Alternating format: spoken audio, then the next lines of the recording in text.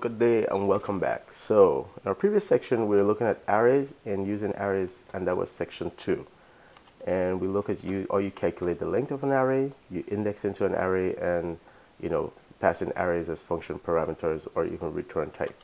So today we're going to move on to section 3, and we're going to look at how you traverse an array using the for loop, which was covered in chapter 2 on the Go Basic.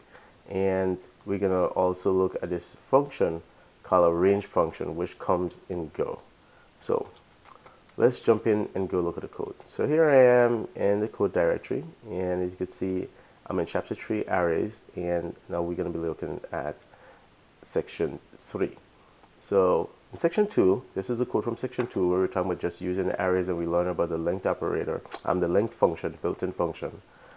And so I copied that same code, and this is where we're going to start with for chapter 3. But like I said, instead we'll be looking at iteration using array iteration using for statement and range function, the built-in function.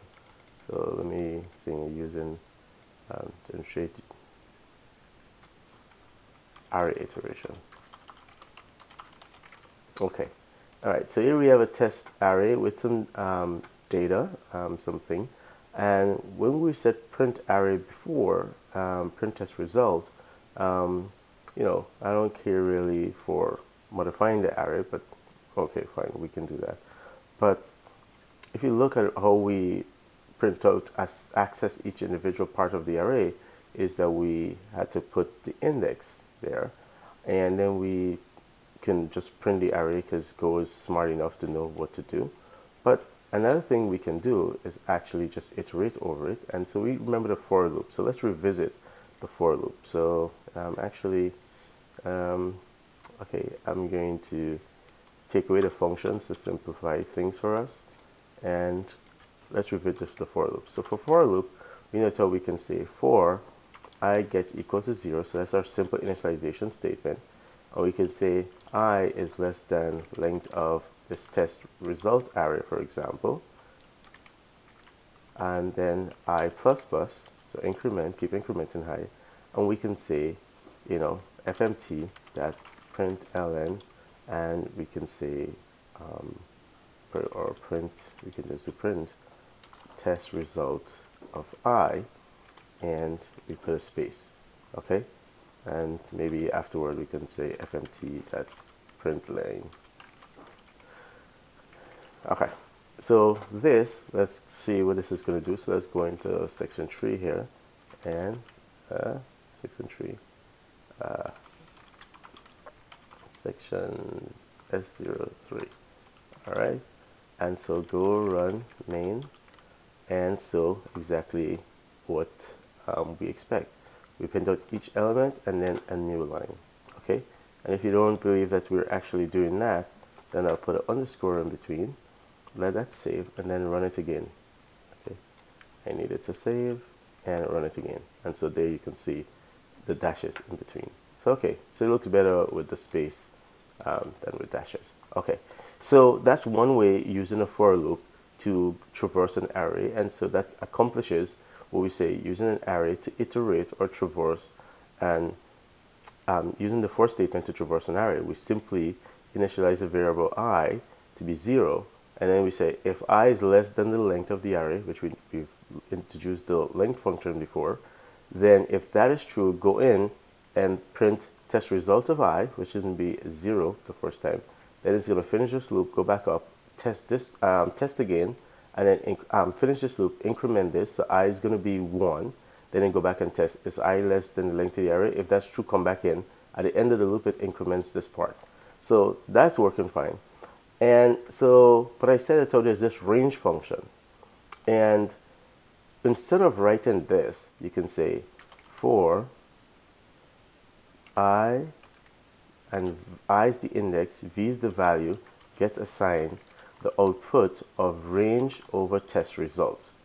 Now, this range built-in function is smart enough to know that, oh, this is an array, and I'm going to iterate over it and return two values. It returned the index and the value. So it returns the index here, so like 0 and 12. So that's what it's going to return each time. Then 1 and 53.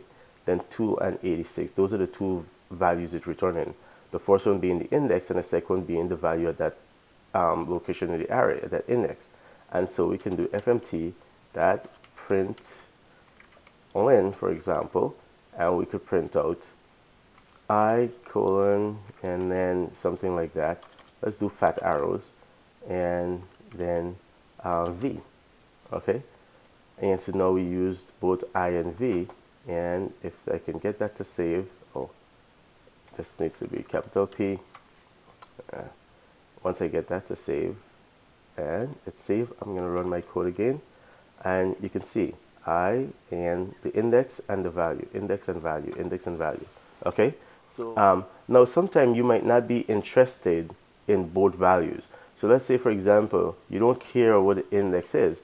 You can use this placeholder variables, right? If you remember, we did that earlier when we talked about packages at the end of chapter 2, how you can use underscore to say, I don't really care about that package name, but I still want to include it to get the side effect, the init function.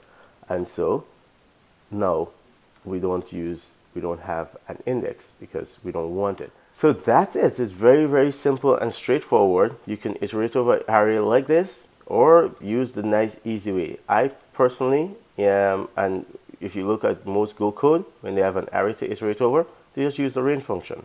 Instead of you having to type this, you don't have to worry about managing it. You don't have to calculate the length. You know, so I think Go is smart enough to only call this function and calculate the results once, but still, to me, this is more compact and it's clear what is it that you're trying to do. You're trying to range over this array. All right, so that was it for how to iterate over an array with for and range. Hope you get to practice it. Thanks for your time. Keep spreading the word. Thanks to those of you who subscribe, and I appreciate you taking the time to come and look at the videos and giving feedback. So please continue to do that. Take care.